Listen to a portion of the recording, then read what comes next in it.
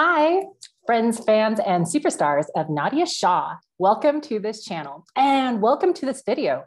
My name is the Annointer, and thank you very much, Nadiya, for having me in this illustrious space that you have created. Can we please all give some gratitude to Nadiya for creating this slipstream of high frequency energy that is based on her personal energy, which I very much respect. And I'm so delighted to be here and to share how I see things. So I see shadow, I psychically see shadow, and therefore you can say that I have a unique view on the healing journey and even why humans are on Earth. So I wanted to give you my view so that you could perhaps see what you do in your life and taking in the astrology and your intuition into account when you are your guide on your own healing journey. You know, if you're on this channel, I know that you're smart. I know that you're healing. I know that you care about astrology and intuition, and you also care about Nadiya's inner and outer beauty. You have some sort of appreciation for truth with a capital T. So let me tell you my take on some of these things. So I personally see and feel vibrations. So you can say that there's something like, let's just say there's a vibrational scale. Something I made up. It doesn't exist, but let's just say, and let's say it looks something like this. So let's say when you're at a 10, you're at your highest vibrational self. You wouldn't change a thing about your life. You are in your true purpose. And I'll say that you are the true frequency that you are, what you came on earth to be. And if you're one, I think we've all been there at some point in our lives. You probably don't want to be here anymore. So this scale doesn't exist, but it helps us understand what I'm about to talk about. So in my opinion, based on what I've seen, psychically seen, so many people have a true frequency to themselves that is unique and God-like. So let's just say that your true self is God-like. Let's just say you're like a God on Olympus who decided to come down to earth to have one rotation as a human. You just wanted to see what it felt like because you're, curious. So let's just say your true self, you're at a vibration 10. There's no way to get higher. That you can say it's your cosmic self. Some people might want to think of it as your higher self, whatever resonates with you. But to me, I think of it as your true self, your true essence. And what I see is that everyone is really individual. They came here to be that thing, but in order to be that thing, you actually had to be embodied. And when you got embodied, then you got embodied into something that was not 10. Let's just say your family and society, let's just pretend it's 4. It's not going to be 4, but let's just pretend it's 4. And, there's some kind of trauma. There's a lot of trauma when you're born.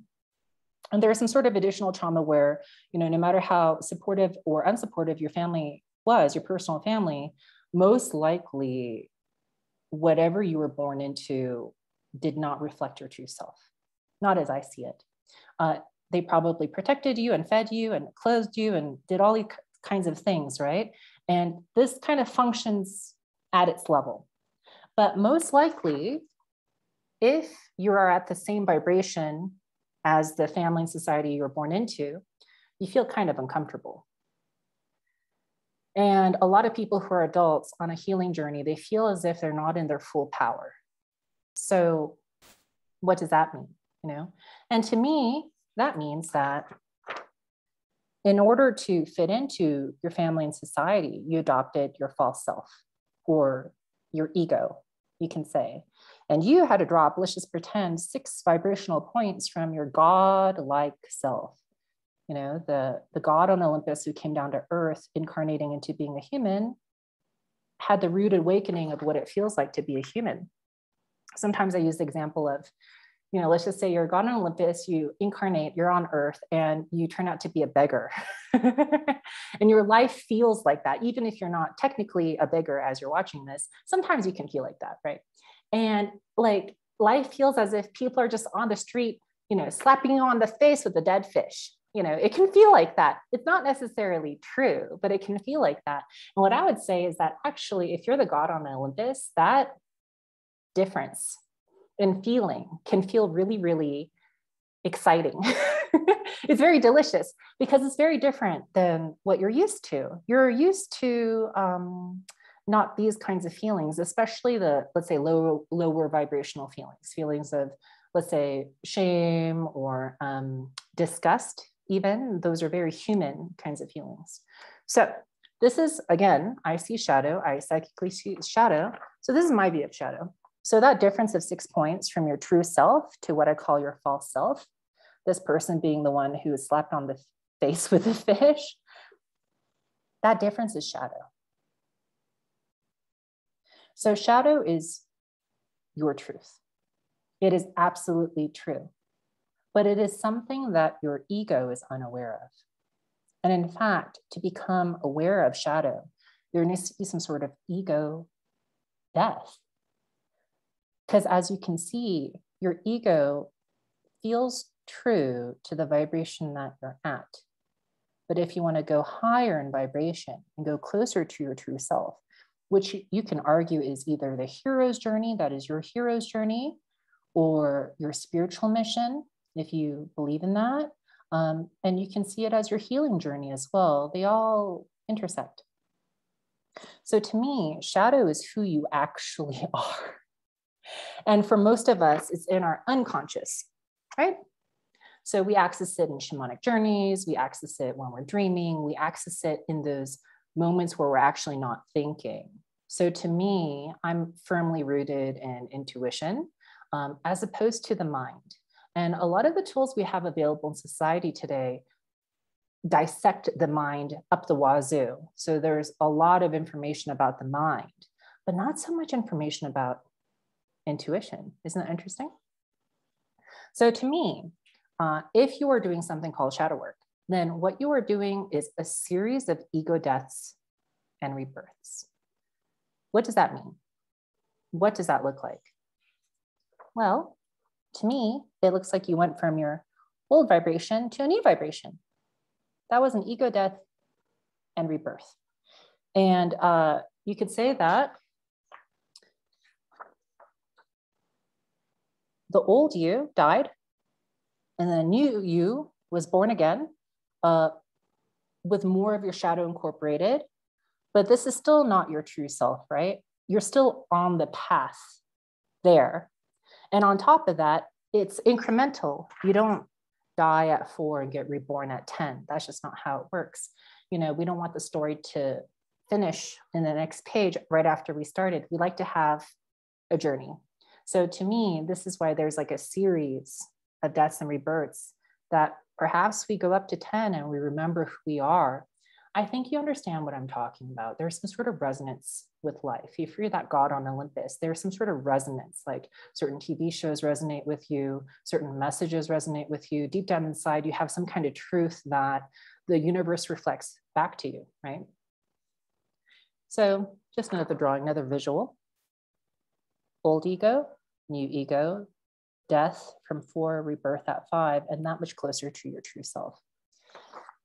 And as you're doing this journey of a series of deaths and rebirths, which is either your healing journey, your spiritual mission, and your hero's journey. If you're familiar with Joseph Campbell's work, you understand that the death and rebirth is necessary in the midpoint of the hero's journey in order for the hero to have more clarity. And it can look in a movie like Indiana Jones is drowning in the river and you're like, oh no, I think he's dead because he's underwater for a really long time. And then he punches his hand above the water and you're like, oh my God, he's alive. And after that, he can finally read the map. He has more clarity. He can finally read the map. Maybe you have to fold it a certain way and add a new dimension, or, you know, he just somehow gets it. He seems kind of like smarter and he is more on track with his spiritual mission, you could say. And to me, that clarity is because you went up in vibration. Does that make sense? Okay, so guess what? Your true self is always there, guiding you on this journey of yours. It's really exciting. You know what this is for me? Your true self guiding you. It's your inner guide. It's your inner mentor. It is the Morpheus to your Neo on your hero's journey. If you're familiar with Joseph Campbell's work, you also know that when you go on a hero's journey, you have mentors and guides along the way. And in my opinion, your true self is your inner guide, also known as intuition. So to me, intuition is your highest vibrational outcome. It is the wisdom of your true self, who will always guide you to the best possible path for you if you want to go back to your true self. It's like the god on Olympus being the beggar on the street, hit on the face with the fish, and little by little by little realizing, oh my goodness, that god on Olympus. I remember, my power never disappeared. I just hid it from myself to have this fun, this journey, right? Where ultimately many journeys, one consciousness, correct? So in my opinion, how does this relate to everything and the slipstream of this channel? Well, to me, your true self is like your cosmic self. It is up there with math. It is up there with beauty. It is up there with astrology. It's also very, very closely aligned with mythology, right? All of these things and your unconscious self, symbolic meanings of life, they have some sort of intercorrelation because to me, astrology is the wisdom of the universe. And what I think is really exciting is we are many different people, and we have therefore many different journeys and or spiritual missions. We're very individual, right? And that's where boundaries come into play. So my definition of boundaries is your highest vibrational outcome. So if you're in your boundaries, if an orchid is in her boundaries, then she has a certain amount of nutrition, soil, air, water, humidity, shade, etc., right? And if she's surrounded by orchids of her vibration, she's going to be really happy. So that is an orchid in her boundaries. And if she's outside of her boundaries, it's very clear. What I think is really interesting, is that astrology applies to every single human on Earth. You can't escape it. Can you escape your intuition? Yes, most people ignore it. Most people can't access their intuition because it's a little bit scary. You know why? Because if you access your intuition, guess what happens? Ego, death, and rebirth. You find your power again. And, I would say ontologically, philosophically, you're like that much closer to the end of your story. It's almost more fun for the story to never end.